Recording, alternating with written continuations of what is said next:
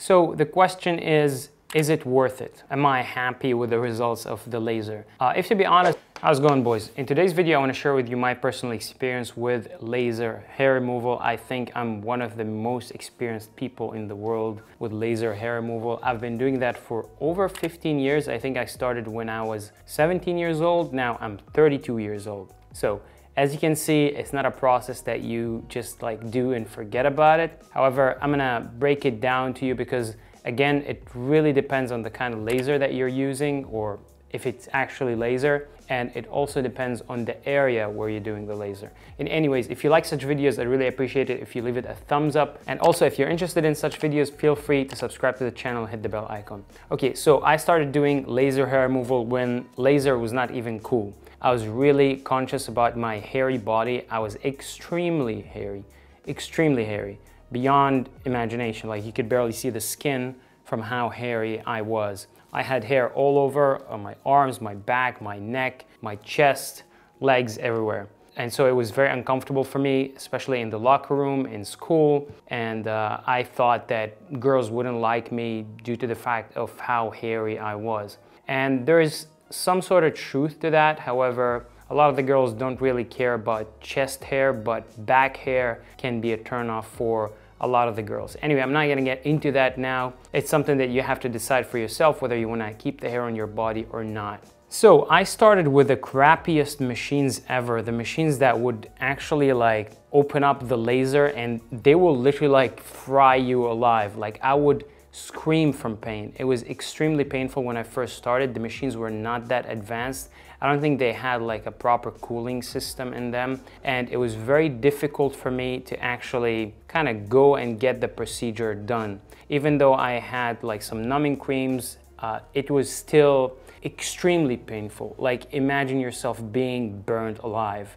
Obviously the procedure has improved over the years, but it is still kind of painful depending on the area where you do it. So even though it was extremely painful, I decided to continue doing this procedure because I really hated how hairy I was. I was also training, working out at the gym, and I wanted my muscles to show. So I wanted to get rid of all this hair. I did try waxing and shaving in the past, and I had horrible acne reaction from those procedures. So laser was the only way, in my opinion, to get rid of the hair with kind of minimal side effects.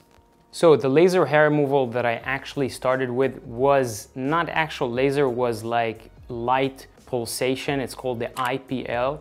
It's not as effective as the diode or whatever you want to call it, the other method, the actual laser hair removal, but is the most common and it's the cheapest, and actual laser was not really a thing back then. So the effectiveness of that machine, the IPL thing, was not really that great. Even though I did it for many, many years, I was still hairy. In fact, I am still sort of hairy. Like I'm nowhere near what I was before, but I still have hair on my back and I'm still lasering to this day, but I'm gonna get into that later on. So the IPL that I was doing was not really giving me great results. So if you're gonna do laser, I'd highly recommend you try to go to the diode kind of route. If you want to go to the IPL route, there are some machines that are very effective nowadays, but you really have to know how to pick those machines. There's a machine that I'm probably going to put a photo of it on this video. The cool thing about this machine is that it will pulsate 3 times on the same area with 3 different strengths of light. And on top of that, the head of the machine is actually quite big, so you can cover a bigger area much faster. I've seen really good success with this kind of IPL machine. However, the traditional IPL machine is not really as effective, or wasn't as effective on my body as this, I don't know, advanced Russian machine. Okay, so let me tell you what you can expect from the laser treatment. First of all, if your skin is slightly tanned, it's gonna be less effective. So on my body, on places where I did not expose to the sun, for example, my dick and balls and my armpits, the effectiveness of the procedure was much more noticeable, much more effective. I barely have any hairs on my armpit. I still have hair on my dick. I don't know why, especially my balls, but the results were much, much better and much faster than doing it, for example, on my chest or on my arms or on my back, because those areas were exposed more to the sun. So if you're gonna do this procedure, I highly recommend you to stay away from the sun. Do it on areas where you're not tanned, because it's gonna be more effective.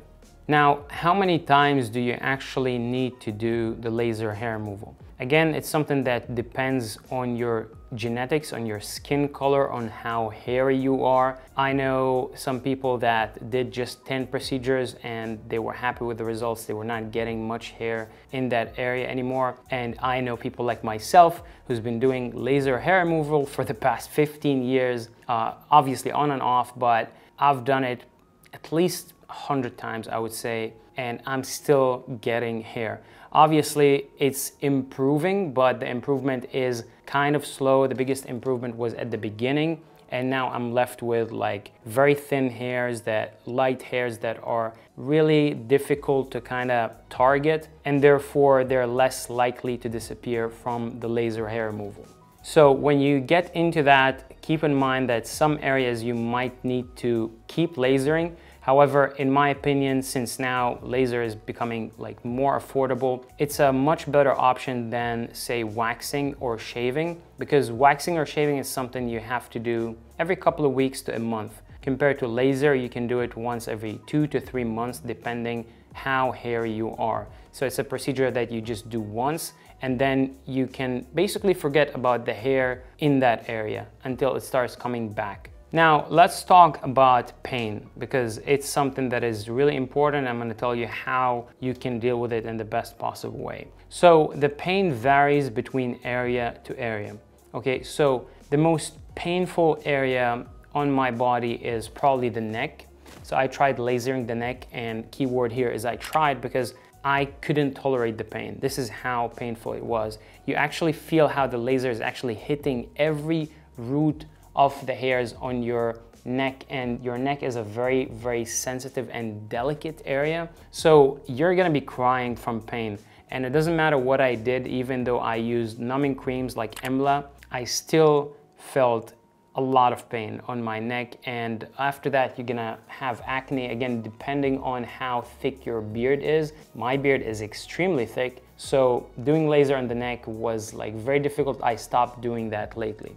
The second most painful area is gonna be your dick and balls and asshole, if you're gonna do that as well. So again, to minimize the pain there, you can put some Emla, and I found that putting Emla on those areas will actually decrease the pain significantly. Also, make sure that you are shaved properly, because the way the laser works is it's trying to hit the dark root of the hair. Now, if the hair is not short enough, then it's gonna hit the hair itself, and the hair is outside your skin, and it's gonna burn the hair, and it's gonna burn your skin as well. So make sure you shave the areas where you're gonna make the laser properly, otherwise you're gonna have a lot of pain. So the question is it worth it? Am I happy with the results of the laser?